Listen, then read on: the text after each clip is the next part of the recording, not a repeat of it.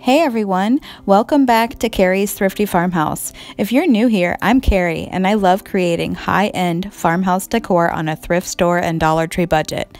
Today I'm back with another quick and easy farmhouse DIY perfect for the spring and Easter season, a large flower basket for my front door. And you know the drill. If you like what you see, I would truly love for you to hit that subscribe button. It really helps support my channel so I can bring you more budget DIYs. And if this is your first time here, be sure to introduce yourself in the comments below. I'd love to connect. So as I mentioned, I'm constructing a large basket for my front door. The handle of the basket will be made out of a hula hoop from Dollar Tree, and the main part of the basket is foam board.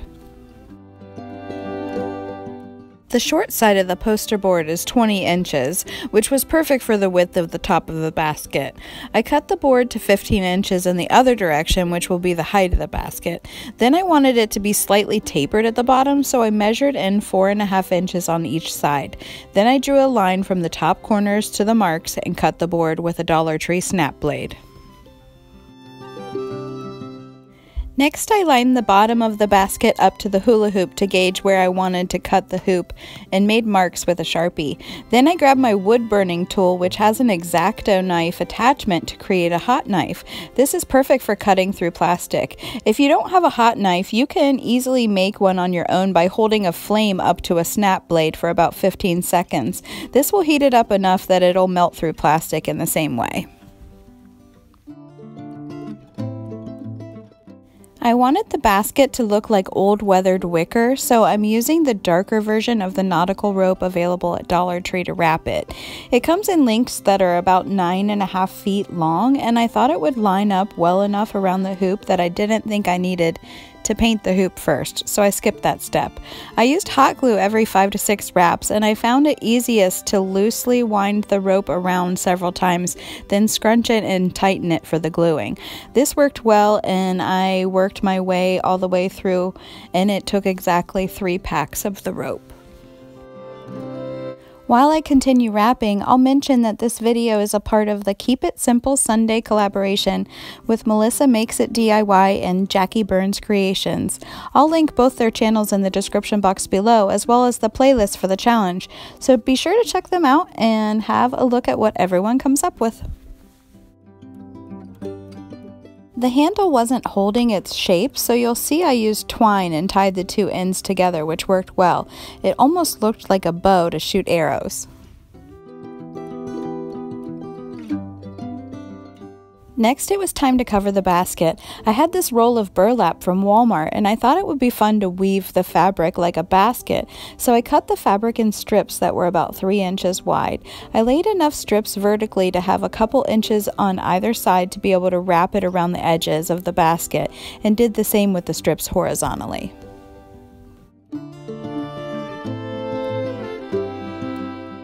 Next, I followed a weaving pattern similar to lattice for a pie crust. I folded back every other horizontal strip and laid down a vertical strip. Then I returned the horizontal strips to their original position and folded back the opposite strips and laid down the next piece. I don't think I'm doing the greatest job of explaining this, but I do think the video shows it well, so hopefully you can follow along. I continued with this weaving pattern until I had fabric wide enough to cover the foam board. I didn't think I had many spaces in my woven burlap, but just to be sure, I painted the poster board with the mineral color from Waverly chalk paint so there wouldn't be any white that peeked through. Once it was dry, I laid the painted side down against the woven burlap and folded the sides around and glued them with hot glue. The only thing to be careful of in this step is to not pull too hard on the pieces closest to each edge that run in the same direction as the edge. That may cause them to separate from the other pieces, creating spaces in the weave, which we don't want.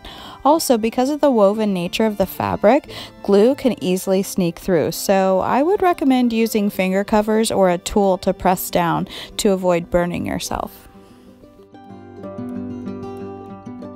When I attached the handle to the basket, to give it some extra strength, I first glued down an extra strip of the burlap fabric along the top edge and glued the ends of the handle down to that. Then I wrapped the ends of the fabric around the handles and glued those down as well. This held really well. And then I realized that I had made a big goof. You guys, I glued the handle down backwards, so when I turned the basket forwards, I could see all the places where I had glued the nautical rope to the handle. So I had to change my plan a little for how I was going to embellish the basket. I decided that I could be strategic with some florals and glue them directly to the imperfections, and that would disguise them enough. So I grabbed these white wispy flowers because they were tall enough to reach the spots I needed to hide.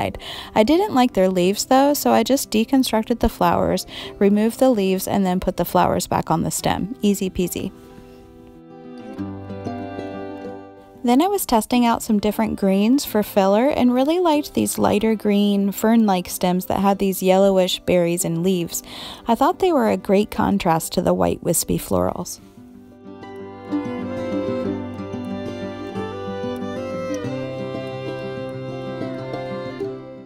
Then, in typical fashion, I left the florals unfinished and skipped to another project with the ribbon. I had this fun beige and ivory gingham that I thought looked nice. However, it was the very end of the roll, so I knew I had to conserve it. I glued one piece around the top of the basket and used just enough to be able to glue around the edge. Then I created a small loop bow with tails and tied it with a piece of twine. I added dovetails to the ends and the bow was complete. Now back to the flowers. I started with the greenery stems and first glued the stem with the hot glue, then I added a piece of burlap over the top to give it some extra hold.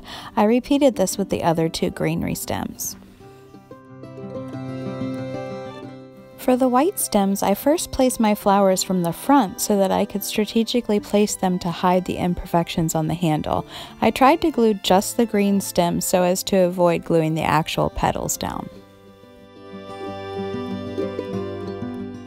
Then I turned it over and glued the stems at the bottom and the back. I used the same method of gluing the stem down first, then adding some extra hold with the piece of burlap over the top. And with that, my piece was complete. And here it is on my front door. This wasn't exactly my original plan, but I actually think it turned out better. So hopefully your takeaway today is that just because you mess something up doesn't mean you have to scrap the whole project. You may even end up with something better. Thanks for joining me today. If you found me from the Keep It Simple Sunday playlist, I'd love for you to stick around and subscribe. And don't forget to hit the notification bell so you can stay up to date with my content. I have lots more spring DIYs headed your way, which you won't want to miss. So stay tuned for those. See you next time. Bye.